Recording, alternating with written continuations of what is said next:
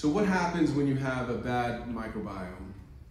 Basically, if you have bad bacteria in the gut, what happens is you start to lose the tight junctions in the gut.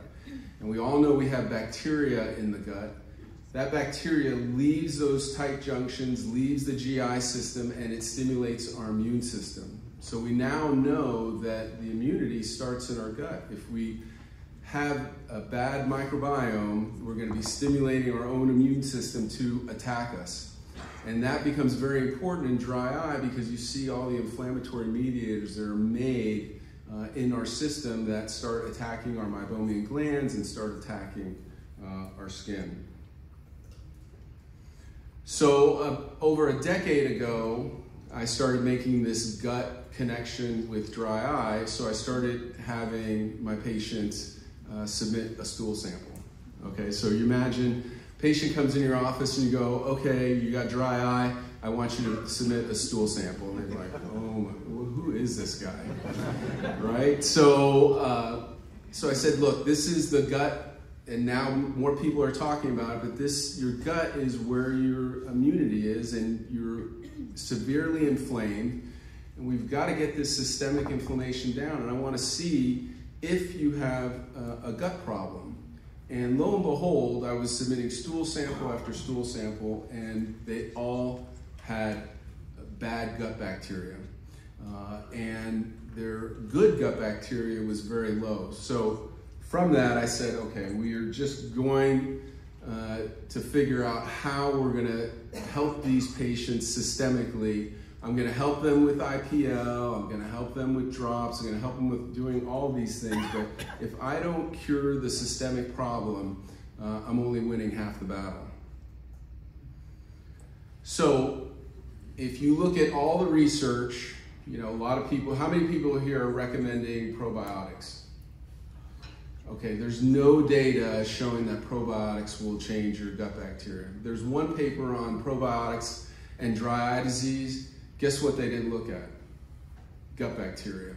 So really it's looking at symptoms and all that. There's so many confounding factors. But we know if you put a probiotic supplement in an acidic gut, it's like throwing a nerd into a gang neighborhood. They're gonna get beat up and their lunch money is gonna be stolen. So it's not going to work. They're wasting their money. Now, we still haven't done studies on a probiotic when you have a good gut and not an acidic gut. So that's something to look at. And future studies on probiotics and dry eye really have to do stool samples. It's not something pleasant. We normally don't deal with that as eye doctors, but we're gonna have to start doing that. So how do you change your gut bacteria? So it's not gonna be as simple as using a supplement, but plant-based diet has always been, is one of the only things that has been shown to change your gut bacteria. So I developed a 2-month, very restrictive diet that's filled with prebiotics and probiotics. If it's not a prebiotic and probiotic, you did not make the cut. And we did those stool sample exams again, and we found that within 2 months of a very strict diet, taking away all inflammatory foods, that we could change an acidic gut into a more normal gut. So people always go, okay, well, you did 3 years of work, just tell me what I need to eat. And it's not just as simple as that. I like the patients to read the book, look the 2-month starter diet, and see why they're eating each one of these things. So if you're asking me, okay, what's the first, one of the #1 things, I say eat more mushrooms. And why do I say that? Because as soon as you change a patient to a plant-based diet, even though it's just for 2 months, they're gonna say, well, where am I gonna get my protein? And you can tell them, well, the best protein that you could eat is mushrooms. It has all the essential amino acids. It has branched chain amino acids. And then there was a huge study looking at patients with allergies. The dry eye patient with allergies is one of the hardest patients to treat, right?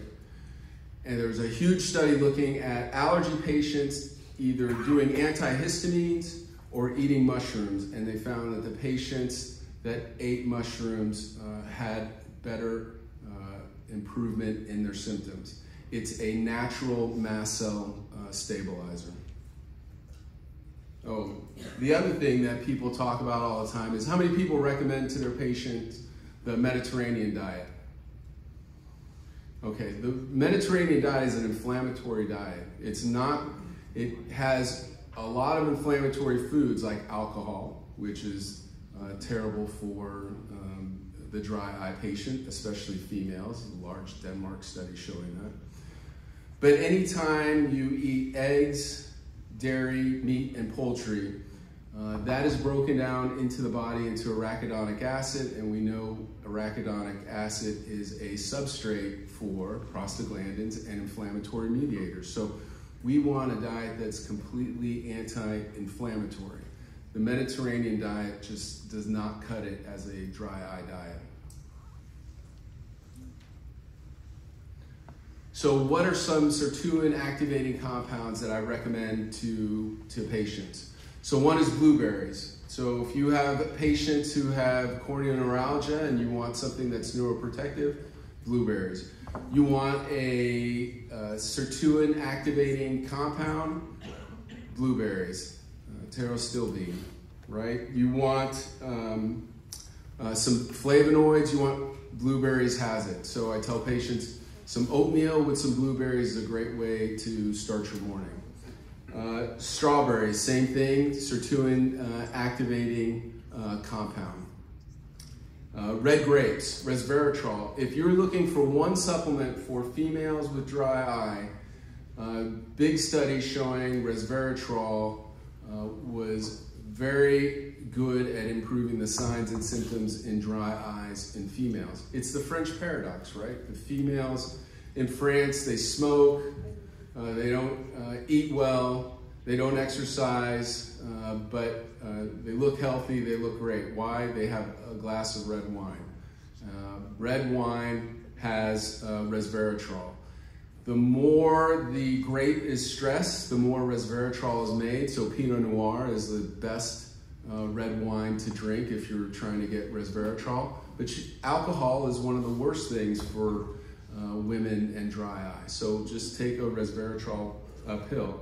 Apples. So apples is a prebiotic. You're feeding your good bacteria. Also has quercetin, which is a sirtuin activating compound. And actually red apples, the skin of it actually will stimulate a tumor suppressor in your body called maspin, which is being studied now as a way to cure cancer. So supplements. So how many people here are doing IPL? So what we're trying to do is photobiomodulation with IPL, right? We're stimulating the mitochondria of its cells to work better. But one thing that may be hampering our older patients when we're doing IPL, and this is why 20-year-olds react so quickly when you do IPL, but when you do a 70-year-old, they don't react as well. Why? Is because the coenzymes in the mitochondria that you need are CoQ10 and NAD. And what happens after the age of 40 is CoQ10 and NAD, your body starts to produce less and less and less. So any older patient that I have that I'm doing IPL on, I suggest that they do CoQ10 and NAD. A lot of the medicines that these patients are on also is robbing them of CoQ10. And CoQ10 is a neuroprotective, so ever since I've seen, and one of our daughters is a neurobiologist, one of the things the studies are showing is CoQ10 is actually neuroprotective. So I've actually put our patients who have glaucoma and our patients with corneal neuralgia on CoQ10. And this is another sirtuin activating compound. So if you're thinking about doing IPL and you have an older patient, help them out a little bit. Give them some CoQ10 and NAD so that the IPL could work better for them. So deficiencies, and we were talking about this earlier, and I said Be careful with the fat-soluble ones. If you're gonna have a patient take a fat-soluble vitamin or supplement, you have to know that that actually gets absorbed and held into the body. So it's not like a vitamin C, a water-soluble vitamin that will get just peed away if they take too much.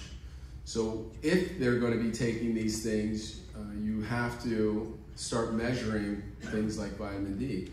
Magnesium, if they're going to be taking magnesium, which a lot of patients have a magnesium deficiency, you have to know that magnesium drives more vitamin D into the body. So you have to look at how all these supplements interact with each other.